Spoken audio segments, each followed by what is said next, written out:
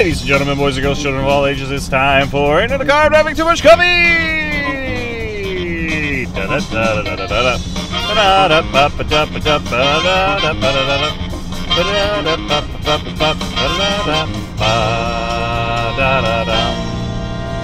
Hello, welcome. What is it, Wednesday? Ooh, what a week. I hope it's winding down, the year is winding down for you. This week is still a little hype for me. I felt like Monday, it really started to feel like it was winding down. Not so much today, not so much all this week or Saturday. Anyway, I hope today that you were out there listening to this, watching this, however have you. There's a helicopter above us. Anyway, I hope that helicopter is looking down on you while you're riding a horse. Today is the day of the horse. Sometimes the horse gets a whole year. Today is its day, though, in which it is celebrated, and you need to go ride a horse. And now, it is a very short list today of the days, as it were. And you would think that, you know, maybe we're gearing up for some major holidays. Like, this is the lull period before the major stuff all happens. You might also be worried that there isn't a food on this list. And to you, I would say, I did just say horse, right?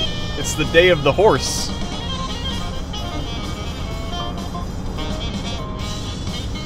But no, perhaps you should celebrate today with the food of cocoa. It is Cocoa Day. I think cocoa is almost, at least, we're almost at the every other day, I think, point of cocoa in our house. A festive staple, as it were. My daughter's choice of how to make cocoa is literally just warm milk up, put a little bit of chocolate, the powdery stuff in, and marshmallows. It's more about the marshmallows than it's anything else. I do prefer, I think this is more of a me just admitting that I don't make great coffee drinks, but I do make coffee drinks that I enjoy. And oh wow, I'm gonna admit all the way how I make this. But okay, so I have my espresso machine, right?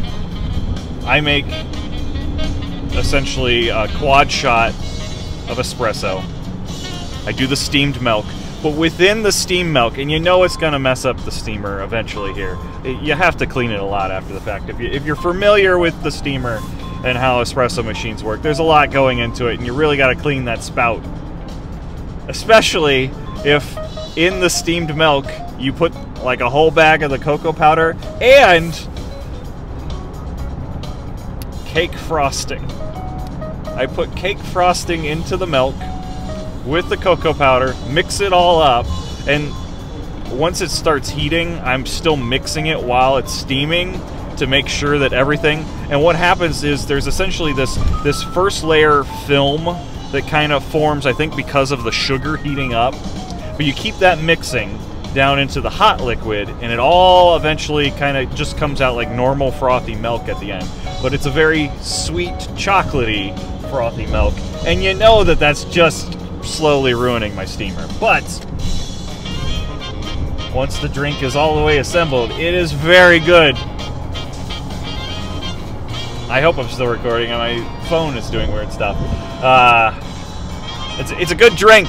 I don't know if Starbucks is out there just putting cake frosting into their drinks, but it's probably pretty close, right? The chocolate syrups and the flavor sauces and all those stuff that they're putting into it can't be that different. So there's the secret recipe of how Braden is making coffee. Man, I don't have any more cake frosting to do this. This was literally just like a leftover bag. And I'm like, that's something sweet I can melt, I think, into coffee. And it was delicious. So there's the secret, everyone. Go out and melt cake frosting into your sweet cappuccino, frappuccino-like drinks. And last but not least, the third one, the last one of the days of today. Today is Violin Day. So, you know, perhaps I tell you something very sad, or very not really sad, but I'm looking for sympathy anyway, and you go out and just play the world's tiniest violin, playing Hearts and Flowers. Is that what the saying is? The world's tiniest violin playing Hearts and Flowers? Yeah.